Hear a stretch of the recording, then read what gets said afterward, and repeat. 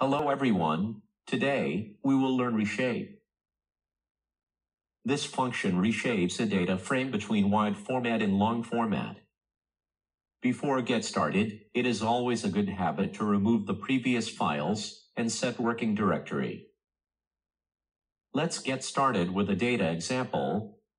Data, orthodont,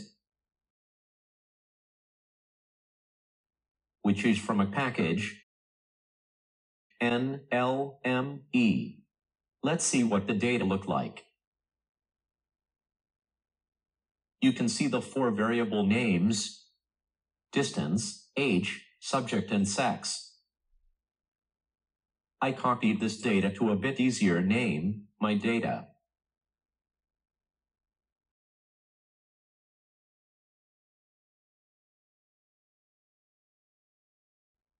For general demonstration, I am going to change the column names.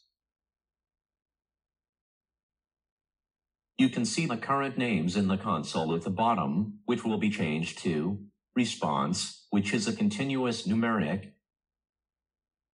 Age is the time variable. ID means the unique ID for the subjects or experiment units. Group is the categorical variable, such as male or female, that can characterize the IDs as one of the groups. Now you can see the name change at the bottom in console, or on the top of the lines of my data. You can always check the dimension of data with dim command.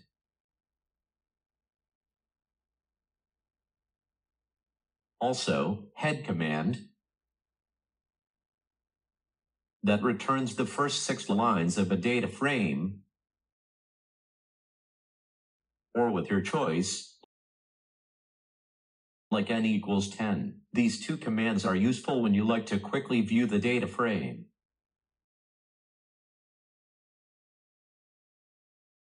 Now observe, this data is the long format, in the sense that repeated measurements from one unique subject are recorded in the multiple lines.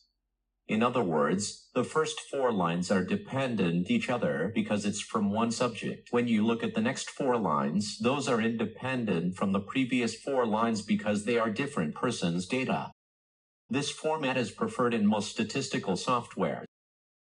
However, there are situations that we have to transform the data such that each line has all information of one unique subject. Accordingly, repeated measurements will be transposed to the Y direction and new column names will be assigned.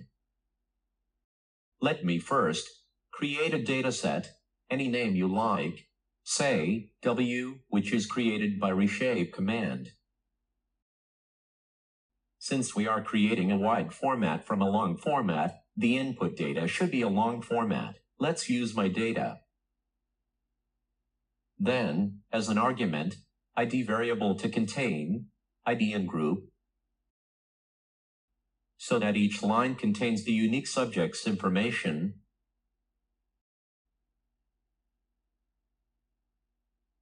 In this time variable, we like to pick a variable that will be time points, displaying in multiple columns to the Y direction. In this case, 8, 10, 12, and 14 are the time points, and age variable has these values.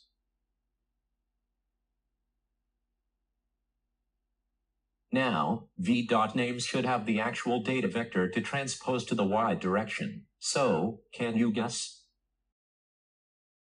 That's correct. Response variable will do it.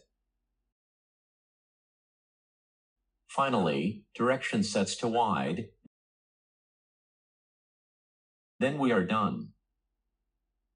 Let's find out how the data look like with the wide format. You can see the unique subject in each line with multiple time points as a sequence.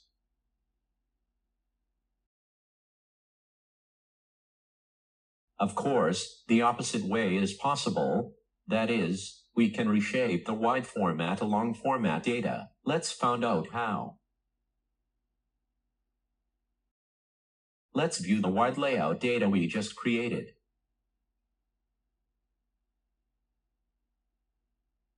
What we are going to do, hold response.data as it is now.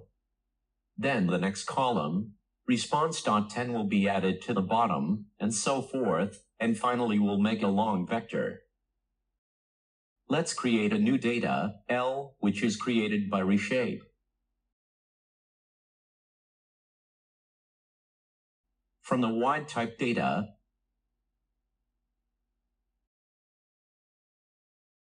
the first argument is varying.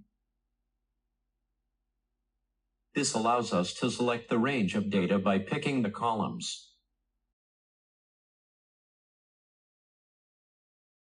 The next argument is v.names. Since a data matrix to a vector, we will need only one column name now, so let's name it to response.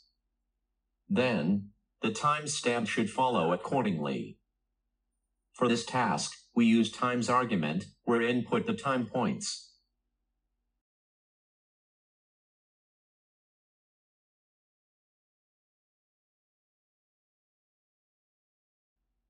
Because it becomes a long vector, we only need one column name. Now the time variable assigned the name to be age.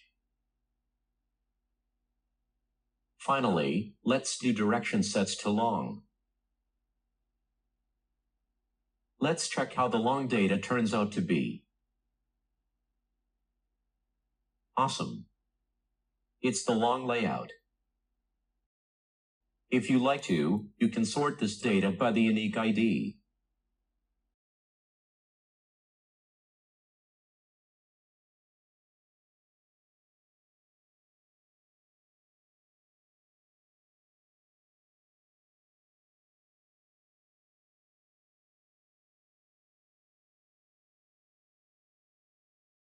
Now you can see the results sorted by ID.